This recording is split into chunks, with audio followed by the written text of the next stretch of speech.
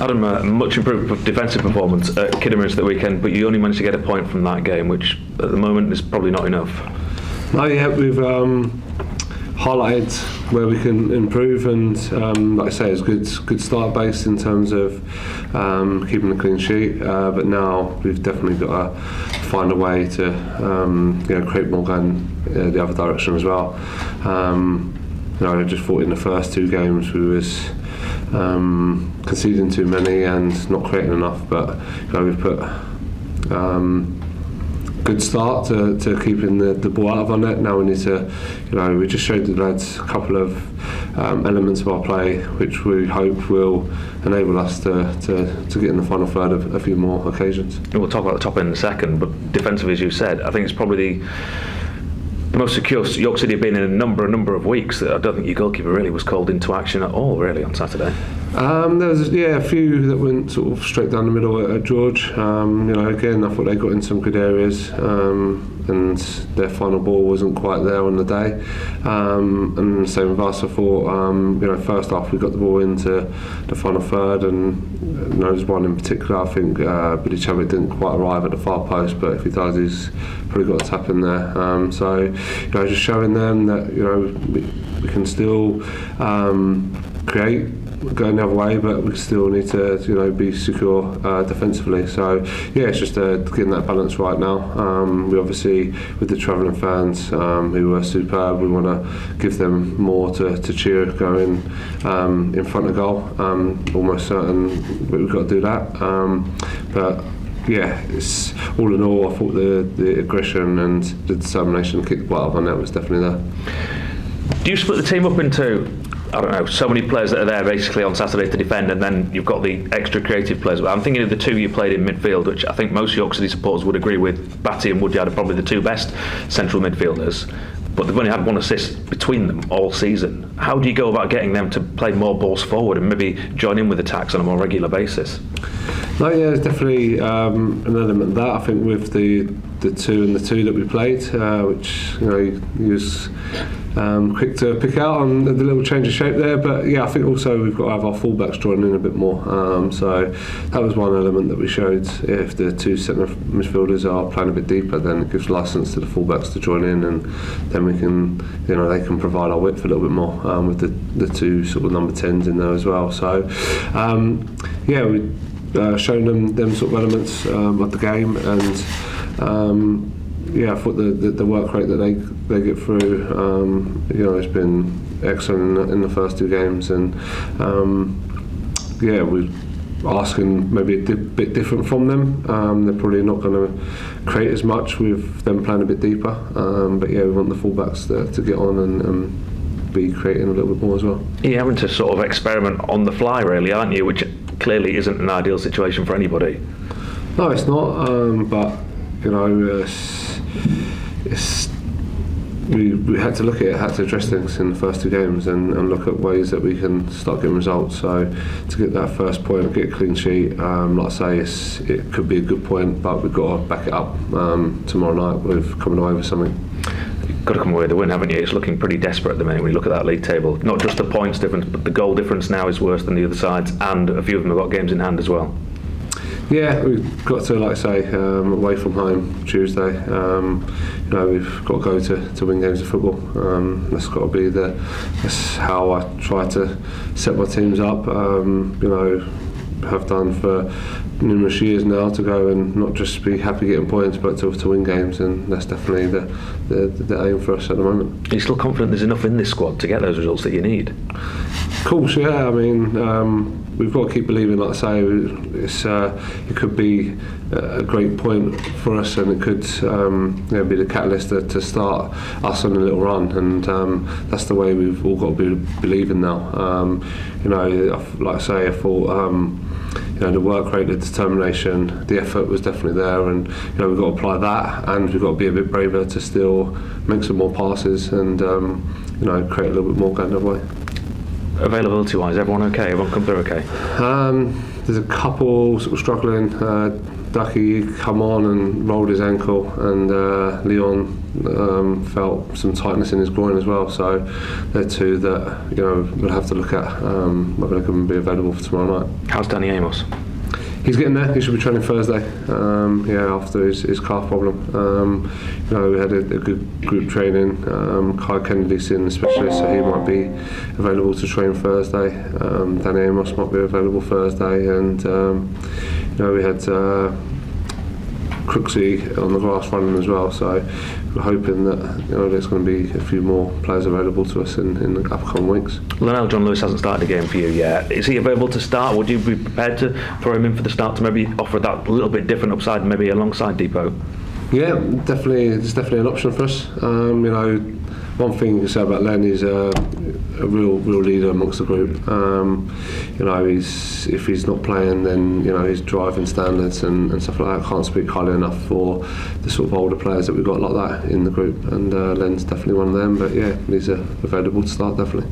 We know you want to play attacking, entertaining football. You had to change your philosophy a little bit on Saturday. Everyone appreciates why. When you go to a place like Altrincham, where the pitch, even their own manager says the pitch is a bit of a mess, you're probably not going to be able to play like that again, are you? No, yeah, we've just got to get the balance right. I think there were still times on Saturday that we could have made a few more passes and got the ball into a better area to then potentially play it forward into forward areas. So it's just showing the players and just us getting the balance right. But do you take note of the appearance of the pitch before you get there? Oh, definitely, yeah. Sinet's it's not in brilliant. It doesn't look by the naked eye. We're hoping for a bit of a surprise when we turn up tomorrow, but they're a team that likes to play football as well. So I think it's important that we just get the balance right. What do you make of Altrincham? Because they've obviously fallen away slightly in this last few weeks, but they've had a great season before then. No, they certainly have.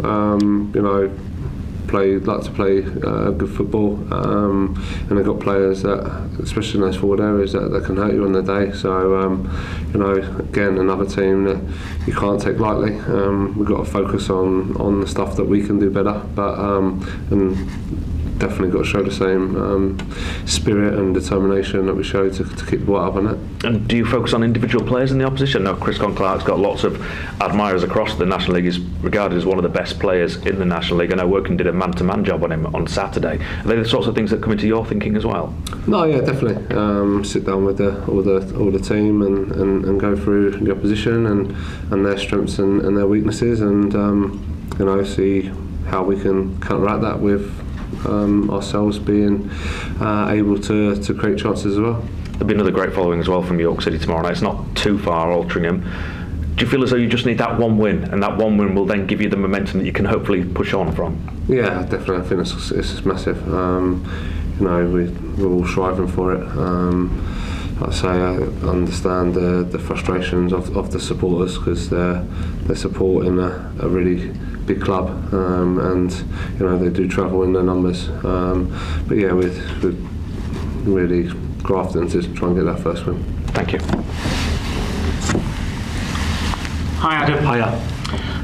Phil Brown was critical after the game, saying that you completely confused him with your tactics, that they brought you in to be an attacker and you did nothing of the sort. Are you damned if you do and if you're damned if you don't? Yeah, possibly. But we've got to come up with the right tactics to make sure we're winning games of football. That's the key at the moment. We've got to get the balance right. Still feel we could have made some more passes on Saturday, and we didn't do that enough, and I think that's why we probably lacked the thrust in forward areas. Altrincham have lost 6 out of the last 7. Are they ripe for the taking tomorrow?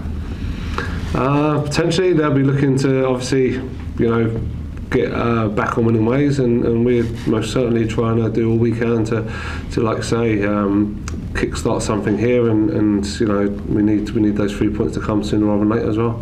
And what's the key to beating them then? What do you think will make that difference between a draw and a win? Yeah, just going off of Saturday, obviously it's going to be different opponents, different shape, different styles of play. But for me, just making an extra pass when we can, not going back to front, in one pass all the time, but centre halves and full-backs being brave and centre midfield players to get on the ball and make one extra pass, 2 extra passes will really help us. So yeah, we've got to focus on that, focus on ourselves. But yeah, obviously, keep that defending spirit that we showed. How's Leon Gravata? Obviously didn't have the best of starts, but it's a step up. How is he? No, yeah, obviously come in and felt his groin go quite early on in the game, but wanted to show what he could do, and he's definitely one that's obviously a bit disappointed with the start he's made and wants to work hard to put it right in the foreseeable future.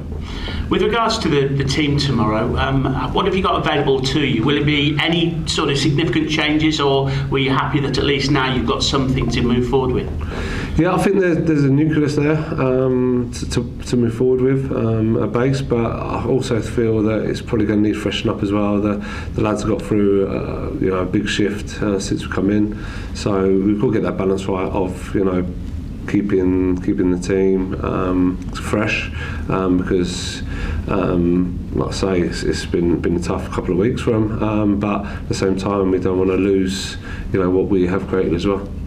With regards to the number of points needed for survival, Neil Ardley always was going for that 50 mark. Do you think you're capable of getting 11 more points in the season?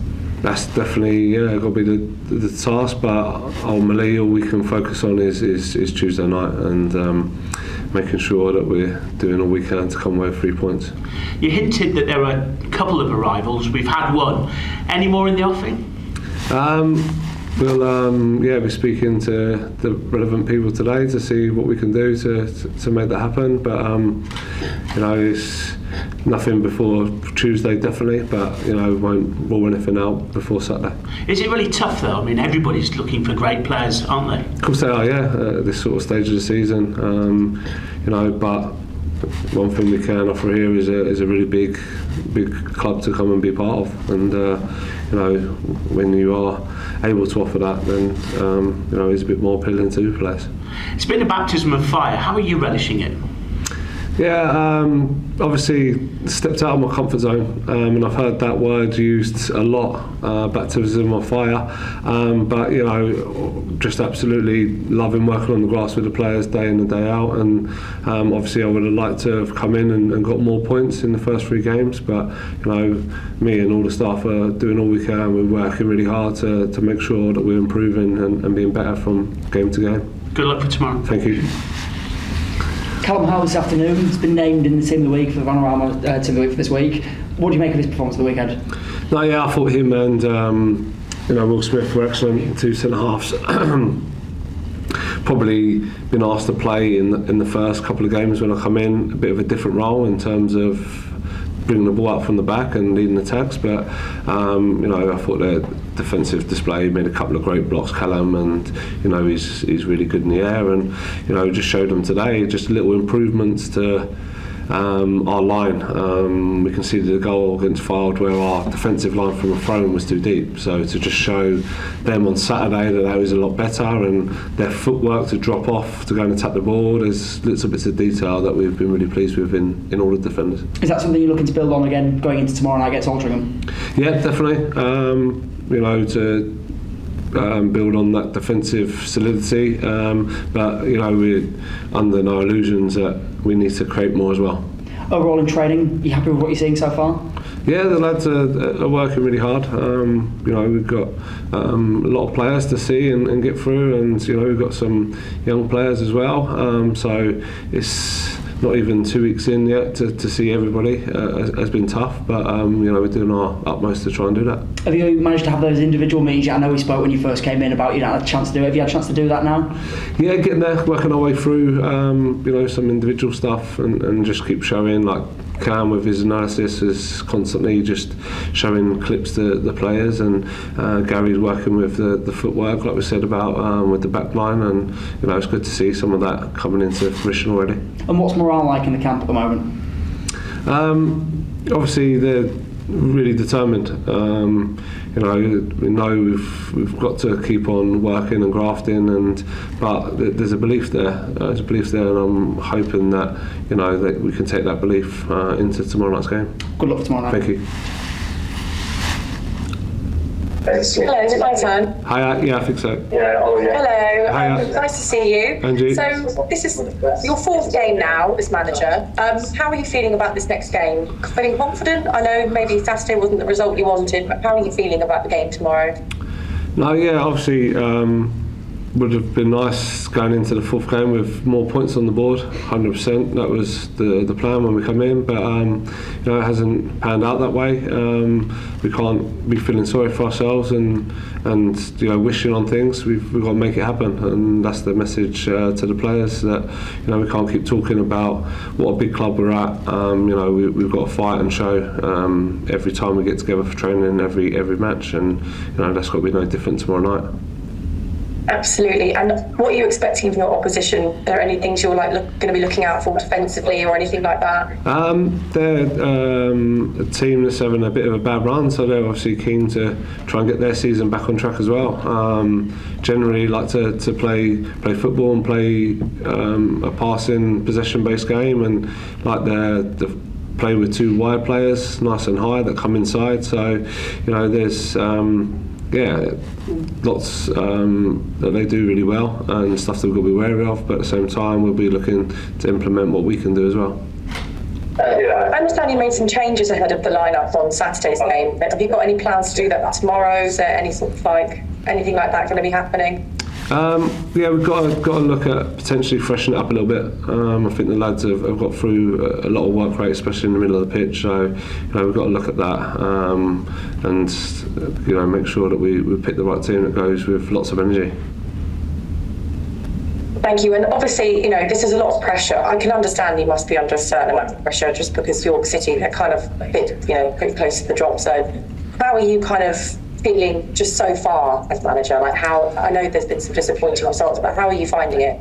Yeah, look, no one puts more pressure on themselves than me to win games of football. So whenever I'm not doing that as a manager, then I put that pressure on myself. Always have done, and probably always will do. I know you hear it from all these managers that have been in the game a long time, not to get too high, not to get too low, but, you know, you can probably tell I'm quite honest, and you can tell that I'm bitterly disappointed after a game, and you know, I do take it home, take it personally. So no one puts more pressure on than myself to win games of football, and I'll probably always be that way.